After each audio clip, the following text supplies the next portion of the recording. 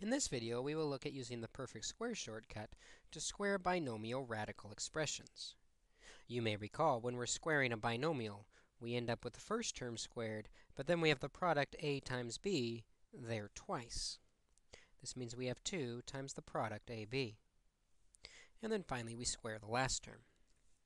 It is important to note we don't simply square both terms, but we also have the important middle term, twice the product. We also must always be sure our final answer, as always, is reduced. Let's take a look at some problems where we square with radical expressions. Here we are asked to square this expression. We first will square the first term. Remember that square and square root are inverses of each other. If we take the square root of 6 and square it, the square and square root undo each other, leaving us just the 6 behind. In the center, we need twice the product. Root 6 times negative root 2 is negative root 12, and it is there twice.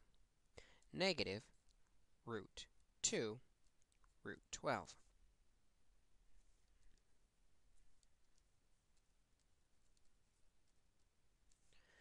Again, we'll square the last term at the end.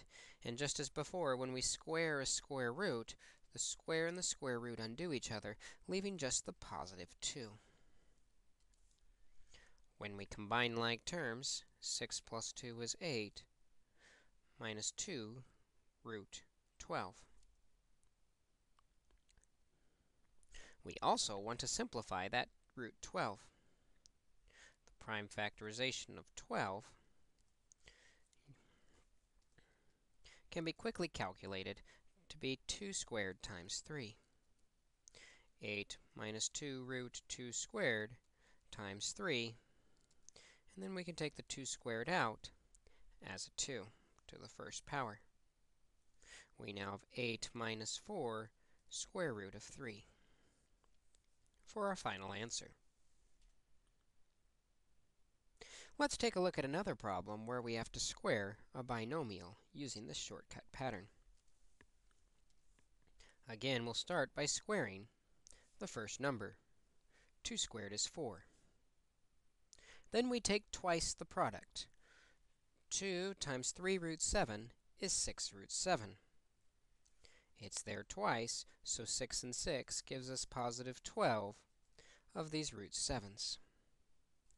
Finally, we'll square the last term. 3 squared is 9, and when we square the square root of 7, the square root and squared are inverses, leaving just the 7. Now we just have to simplify what's left by multiplying 9 times 7, and we have 4 plus 12 root 7 plus 63. Combining like terms, we get our final answer, 67 plus 12 root 7.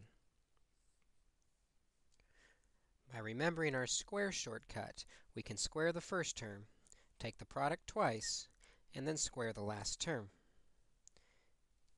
Always make sure your final answer is reduced, and you'll have your final answer.